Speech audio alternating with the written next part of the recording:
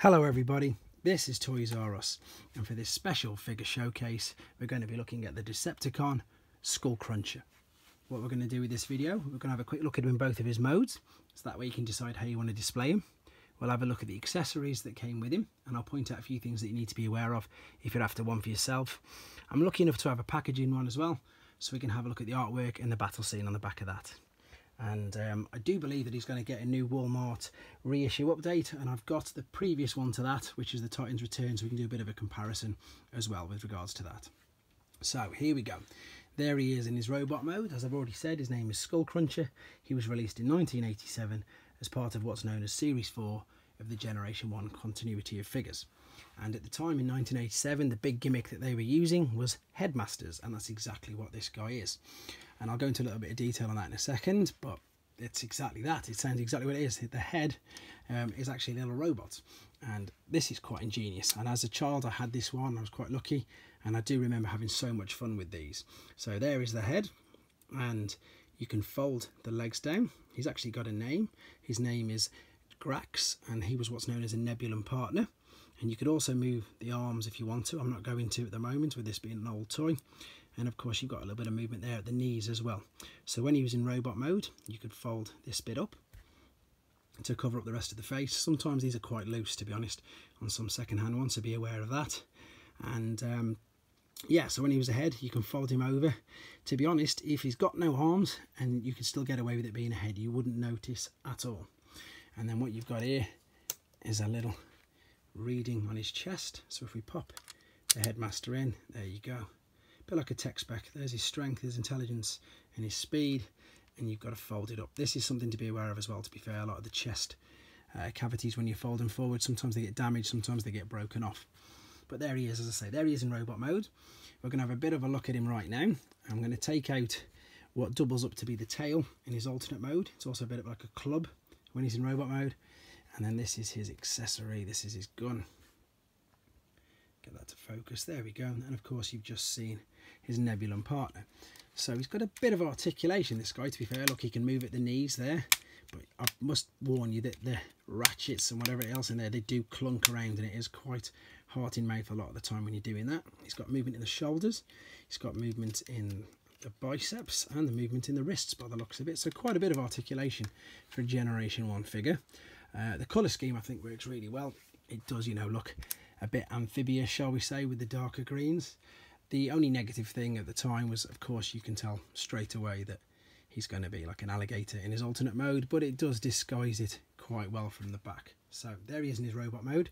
Before we quickly move on to the alternate mode, as I say, there was a Titans Return version of him, which is this guy, and I'm pretty sure, I may be wrong, but I know they are redoing in Walmart in America. They're re-releasing the headmasters, and this guy might be one of them. So there's a quick comparison there, so you can see the newer figure, although it has far more articulation, is much smaller than the original one. And the difference is they've changed his name to Skull Smasher, to be fair, and the Nebulon partner is still in the head there, but it's just much smaller.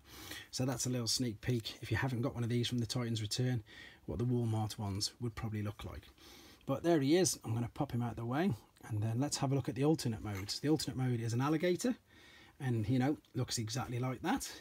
This was the club that I showed you earlier. This now doubles up as the rest of his tail, and again, I think it does look really good. You can see that sometimes that falls down. That's something to be aware of if you are looking to display him in his robot mode, in his alternate mode. I mean, obviously the big thing with this is if you've got the head. If you haven't got the head, then there's no way you're going to be displaying him in robot mode, in all honesty. I can't see it. And if you haven't, as I say, you can display him in that mode. You can even get away, obviously, with not having the tail and displaying him in that mode. So it's quite a good, I suppose, get out of jail thing, these headmasters. You can still display them definitely in one of the modes. One of the strange things that I'd like to show you is that, funnily enough, the cockpit for the little headmaster, which surely would debilitate all of his attacking prowess, fits inside there, like so, and you close him up, and there you go. So it does fit. That is literally where he is intended to be. I know it sounds absolutely crazy, especially, again, with him being an alligator, and that's how he's going to attack people. But there you go. Things, again, to be aware of. Let's have a quick look.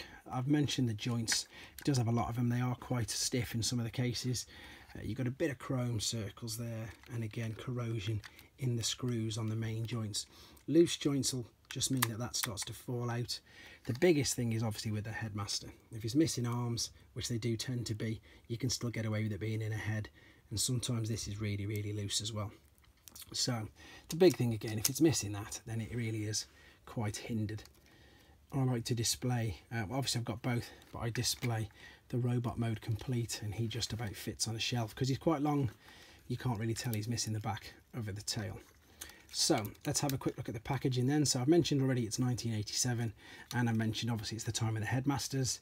This guy's going off for grading soon, so yeah, he is sealed still. So this is what he would have looked like if you went into a shop way back in 1987, and again it is an original, it's not a knockoff. So there's the Nebulon partner. He's riding a little bit high, but again there's nothing I can do about that, and he fits in there lovely. You've got the transformation process there. They've got Grax's legs looking a little bit lighter colour than what he actually is. And if we spin it round, this was from a Toys R Us in America by the looks of that. Oh no, I don't know, 10C, I don't know, I'm not too sure where that was from. But the best thing about this is no flap crease. Yeah, there's a little bit of a dent there, but there's no flap crease, and there's that amazing headmaster artwork. There's your two Titans, Scorponok, and just as luck would have it, there's Skullcruncher straight on the top, and of course the Autobot one as well. Fortress Maximus in the background. But again, a great figure. So many fond memories of these headmasters, and I think in honesty that's why, although they're not reissuing the Generation 1 ones again, I mean, never say never, they do a lot of reissues, but they are going to be reissuing the headmasters from the Titans Return range. So, you know, very, very popular figures. They've done quite a few, actually, let's be honest. They've done the Horicons under the Siege line. They've done, obviously, yeah, Ape Face and Snapdragon, and they did do all these in Titan Masters as well. So for the newer viewers, you may have never seen this guy, and for the older viewers, you've probably not seen the new ones. But there you go, that is where they've got their characters from. So with the original there being on the left, I think, as I say, the difference is he's now known as Skull Smasher instead of Skull Cruncher. But there you go. This is the 1987 Decepticon Headmaster Skull Cruncher. I hope you like looking at him. I hope you found it informative and it helped you with your decision on if you wanted to get one of the newer ones or if you wanted to get one of the older ones yourself. And yeah, as I say, I hope it brought back some nice memories and it was useful for you. Thanks to everybody for watching, liking and subscribing. Keep your suggestions coming in.